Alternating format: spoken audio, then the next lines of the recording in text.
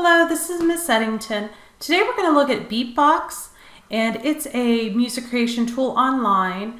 It's kind of, well, we're going to use it to make like a Mario style song. So it's kind of it has a video game sound to it. So let's get started. So when you open Beepbox, you'll get this interface. Probably your preferences, you won't have any keys over here. I'm going to ask you to go into preferences and go to show piano keys, because your assignment is to write a small melody, but you have to begin and end on C. It can be any of these C's, but you have to begin on C and end on C. It will just help the sound. So that's your first preference. And then the other type is, the other one is not customized instrument. Right above that, it's type. I'm going to ask you to go and find the instrument that is, let's see, You're going to find square wave or triangle wave. So this is square wave. And then this is triangle wave. So they kind of have a Mario kind of sound to them. So I'm going to compose a quick melody here. I'm going to pause it if you want to just wait. Okay, so this is my melody. It started on C and it ends on a C, but a different C. Okay. So, and it went through 3 times. Down here it shows 3 times, and then it loops around. That's what this is. You can make the loop any size you want. So, but I'm going to pause it. So you can make the, when you're doing this, you can make the notes longer or shorter by clicking and dragging. But I'm just going to leave mine the way they are. The other thing is you can add sounds. So if I want to, I mean, of course you can add sounds, but you can add pitches. And so I'll add that. You can only add 4 in a chord. Okay.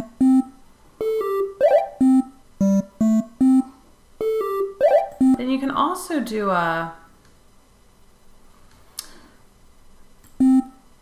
kind of a slide. I don't know if I'm gonna like that, but let's see how it sounds. Oh, that's okay. Okay, so come up with your melody, start on C and end on C.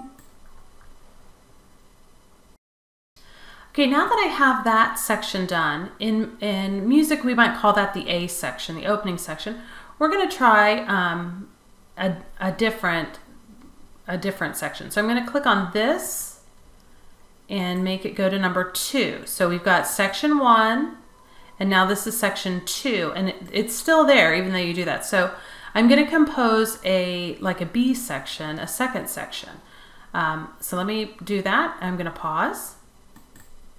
Okay, so now I've composed my second section, and you can see my second section because I'm in my number 2. So I can go to number 1, and that's the number 1, number 2, and number 1. And the loop is going to play just that much. If I just wanted it to play every other one, I could just leave that out. So if I play this, I'll put it on the second one, but it'll start with number 1. You just won't see it. Here we go.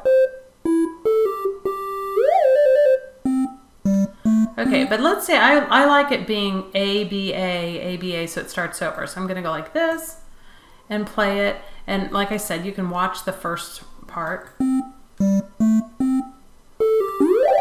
I guess I just can move it.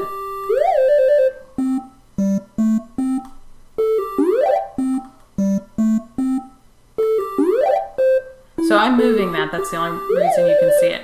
Okay, so this is very important. Once you get this done, you need to save this. There's no way to save it. You didn't log in. And we want to do more with this. We're going to figure out some other stuff with these. So let's go to Edit, or no, File. and see where it says copy song file or copy song URL. Copy that. And you can shorten it if you want, but copy it and put it in Google Classroom. In fact, you might even want to copy it and email it to yourself so that you're sure that you've got it.